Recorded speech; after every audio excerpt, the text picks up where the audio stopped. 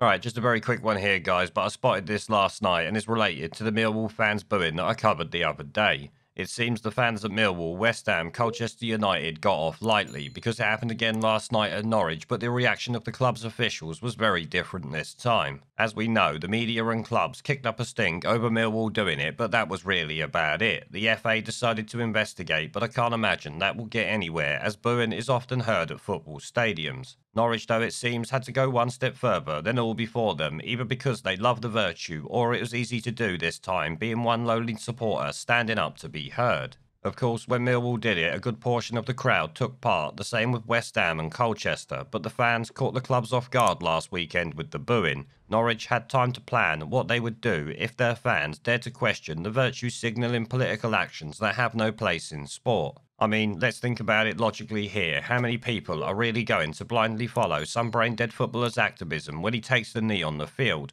Not many, I would bet. In fact, most will just sit there thinking get on with the game we are here to watch. But these clubs are obviously forgetting about that and instead kicking their own fans out of stadiums for disagreeing with the club's support of a race-baiting political movement appears to be peak 2020. Personally, I find it incredible the FA or Premier League allows politics in sports these days, but I guess it depends on whose politics we are talking about and how many indoctrinated tosspots end up working in these organisations. The only other information that is really relevant on this is the fact that the club have started an investigation, which makes me wonder what exactly they are investigating and why. Booing political parties, last I heard, was not against any laws, and even in this pussy-whipped country, it cannot be considered hate speech, so it's all a load of bollocks if you ask me. I really cannot stress enough, though, that the fans should no longer be attending or even watching the football at all if your team is cucking itself to BLM. Obviously, if you take issue with it. If you support them doing it, then you can take the knee with them and be a cuck. But at the end of the day, that is the only way they will ever stop doing it, is when the fans stop paying them money.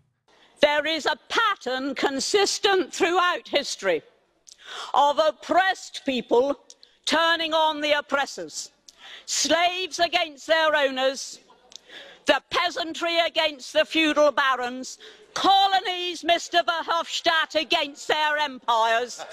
And that is why Britain is leaving.